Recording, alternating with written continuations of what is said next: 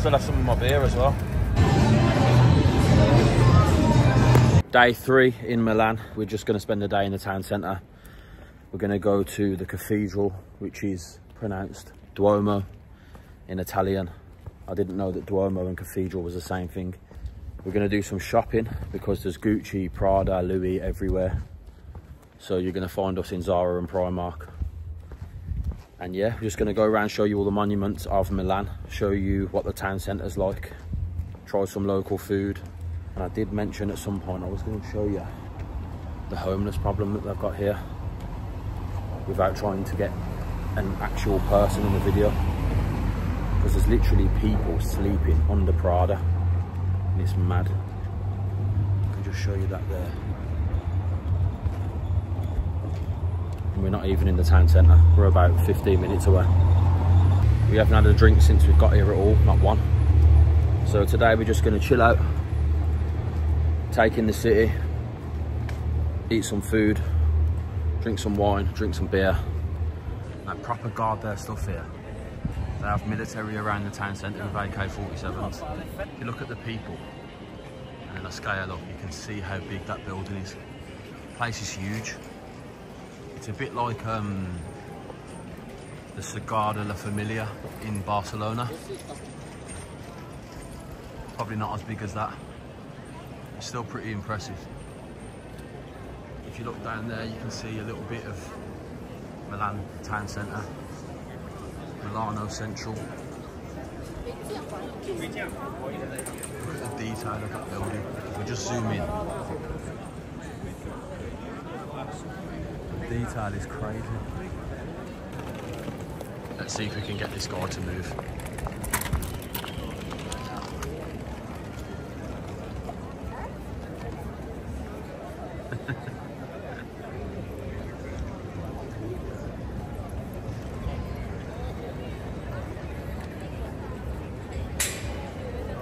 I hate queues, mate. But it looks like we're going to get in it.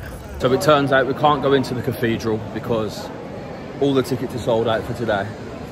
And we're flying home in the morning, which is a bit crap because we wanted to go in.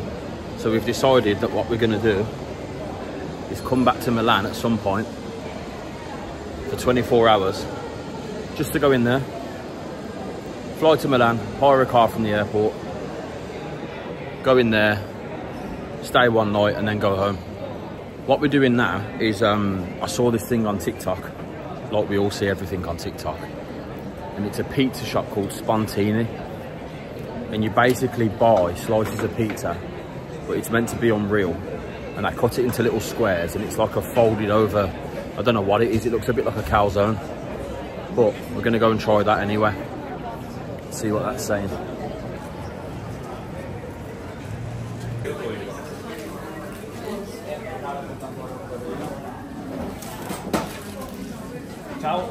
Hello, can you get one regular margarita and one regular salami? Something to drink? Just one Miranda orange, please. Grazie, buon lavoro. Margherita? Yeah.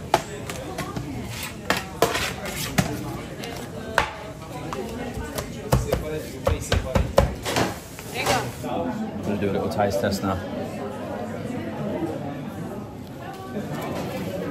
It tastes a little bit like microwave pizza. It's nice. But how much was that? 20 quid for 2 slices? And a drink. This is a cheesy a bit. Try the salami one now. That one's much better than that one. Yeah. 8 out of 10. That's really nice. Yeah, I love it. Spontini pizza. I said it was a 7 out of 10. I'm changing my mind. I thought it was actually quite nice. Very different. It's very doughy. And I don't know why this has turned into a food review thing, but I'd give it an 8.5 out of 10. It tastes a bit like, if you're from my era, you know, them little circle pizzas that we used to put in the microwave. I think that was from Chicago town. Tastes a little bit like that, but much better, obviously. So yeah, Spontini pizza, about an 8 out of 10.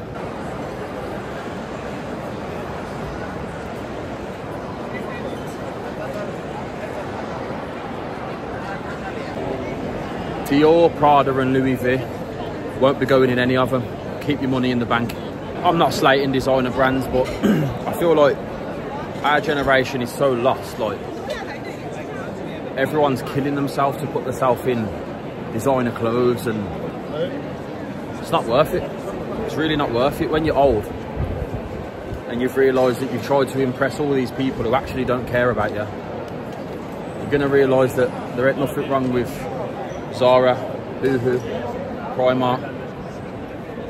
My advice to the younger generation would be to keep your money in the bank, save your money. Don't kill yourself trying to impress people that really don't care if you're dead or alive. But if it's your thing, then do what you're doing. But it's definitely not mine. I prefer to save money and travel, because in my opinion, experience is worth more than materialism.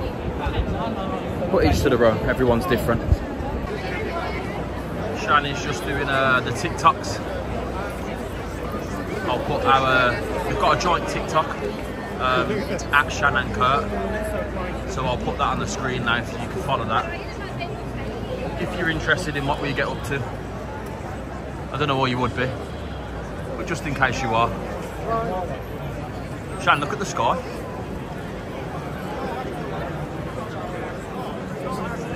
Gonna go over to the bird statue. Bird statue? The bird statue? It's a man on a horse. Nah, it's a bird statue. I promise you it's a bird statue. This is why it's a bird statue. Definitely not. You do it. No, you. No, I'm not. I'm No. I don't want them near me. Okay, brother. This is why I called it the bird statue. Literally covered in pigeons. You know what's mad? People let pigeons land on them. Got the camera on 0.5. If I go to 1, see how big it is. And if I go to 2, you can see how big it is. And then if I go to 5, you're going to see the detail. This camera's actually nuts. This is another building that everyone's taking videos and pictures of. I don't know what it is, but they're guarding it quite heavily, so it's got to be something.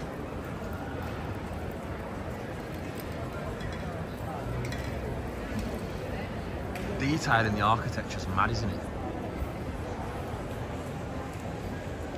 I'll tell you one thing. When the Italians were building their buildings, they didn't rush or play about.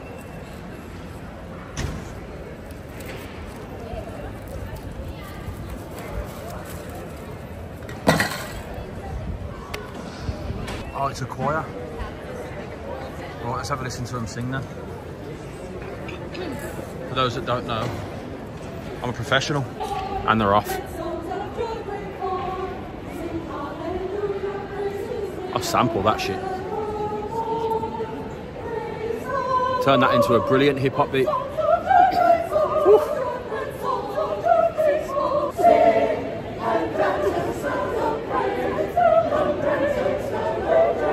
All jokes aside, shout out the choir.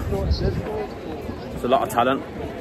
When I start this music producer journey properly, I'd be really interested to bring a choir into the studio and sample it into some heavy hip-hop, Kanye stuff. So, although I look like I was taking the pee out of them, shout out the choir. Gonna go and have a look in the Hugo Boss shop, because that's about as designer as it gets for me, mate. Changed my mind. Since when was a Hugo Boss coat €400?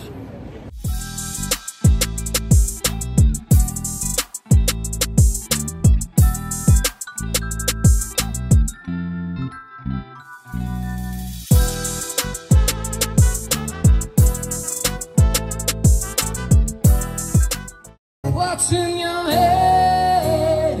In your head, zombie, zombie, zombie. What's in your head? In your head. Shout out the guy on his guitar. That's one of the better ones I've heard, and we love that song, Zombie by the Cranberries. It reminds us of our first time in Dublin, and I've listened to that song ever since. They perform that a lot in all the Dublin pubs. And this Saturday, Sunday, whatever it is, I'm going to Dublin with the lads from the Cut Club for a 48-hour bender, if you like. And I'm going to vlog that as well, so if you're not already, subscribe to the channel. Keep your eye out for that. Next one's just going to be getting pissed. So yeah, I'm going to turn you around and show you where we've got to. This amazing building and huge fountain.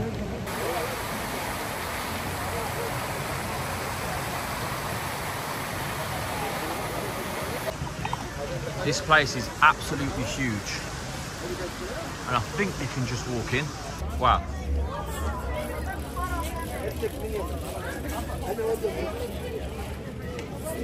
This seems to be like a really old castle. This place is absolutely huge. Or it could have been a prison. I wonder how it's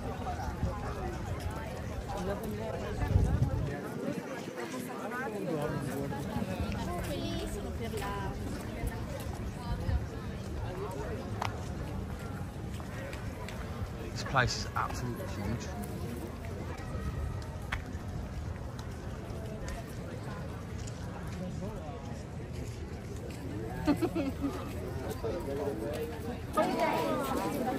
And there's that next monument. See it?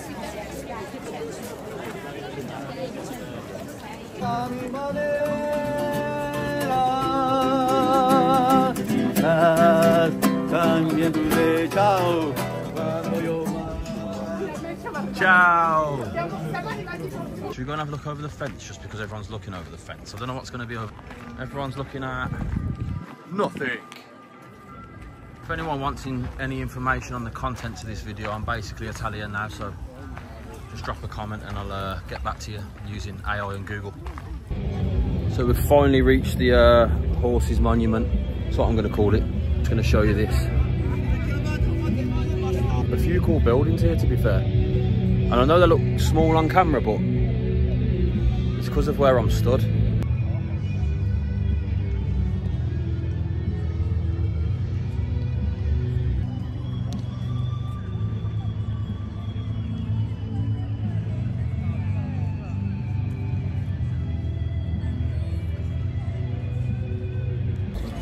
Shan's got a smoothie and I've got a local beer that I'm going to try, and some crisps now. Thank you very much. Thank you. And some nuts. I'm going to try this local beer. Don't look great, but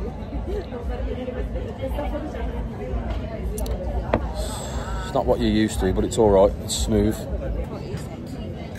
You know what I don't understand? I'm sure Peroni's Italian, and I'm sure Moretti's Italian, and I'm in the centre of Milan, and we've been here for days. And I haven't seen Peroni or Moretti anywhere. I might be wrong, one of them might not be Italian. I'm going to look proper stupid if they're not. But if that's like the worldwide beer from your country, why wouldn't that be in most of your bars? I know where we can get a proper drink. We'll go there next. Might as well have some of my beer as well. Well, that was one of the worst beers I've ever had in my life. And half a pint was €9.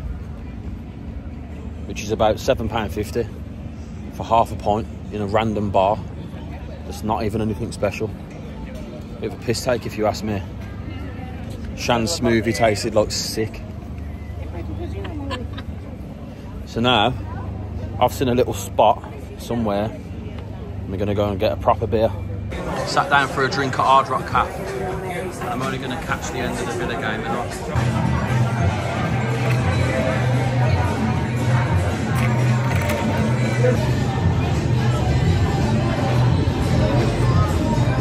these guys have just paid a whole bill in coins, and now this guy that works here at Hard Rock has got to sit there and count it all. And just while we're at it, we've got another bottle of wine.